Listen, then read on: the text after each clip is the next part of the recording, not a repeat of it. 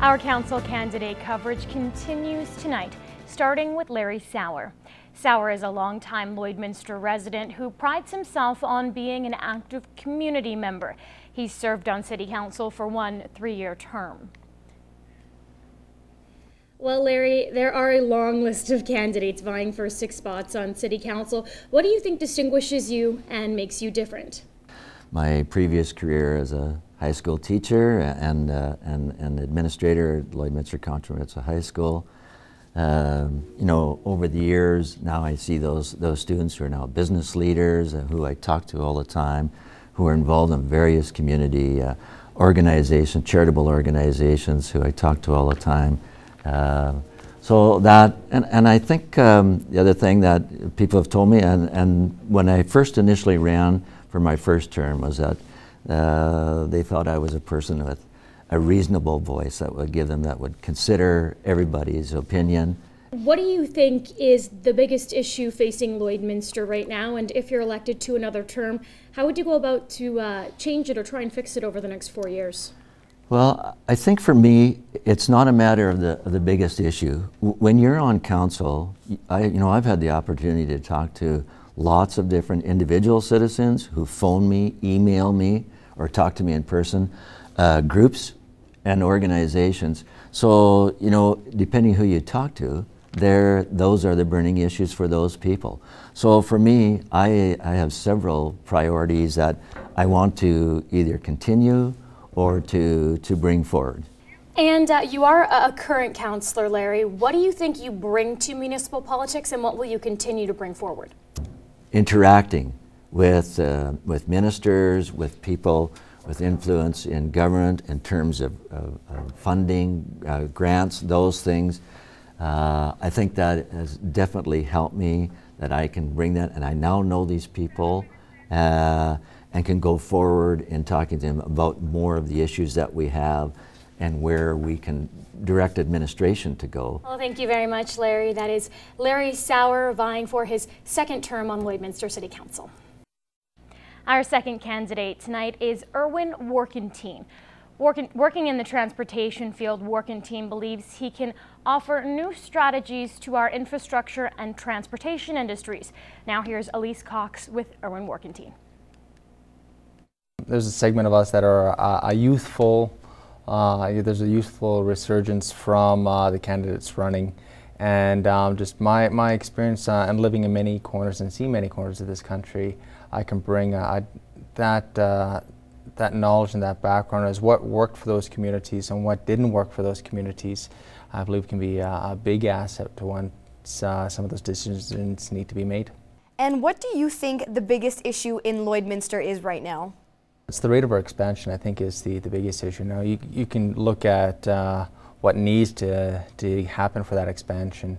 Roads, sewage, and a closer look at the value of the houses that we're building here. I mean, you see a lot of expansion in terms of higher end houses, but we need to make sure that we're also providing for the families who don't earn those wages. And in the next 4 years, how are you hoping to take the necessary steps to tackle that? Using my my background, using my knowledge in the transportation field, definitely will be a big asset. But in terms of the other things, we need to start talking to the other governments. We need to start talking to the provincial governments of Saskatchewan and Alberta, and we need to be talking to the federal government, saying, "Hey, we're growing fast here. I mean, our growth rates are quite large, and we need to tell them, say, we need some help here." Well, thank you for talking to us, Erwin. That was Erwin Warkentien for City Council. And we will introduce you to the final 2 council candidates in the running tomorrow night, Alan Caford and Cheryl Ross.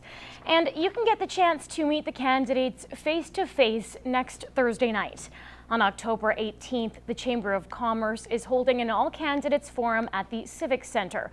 The Lloydminster Chamber wants to hear from you and what questions you would like to have answered. Tomorrow is the deadline to submit your questions. Submissions are anonymous. To submit your question, you can simply log on to the Chamber's website.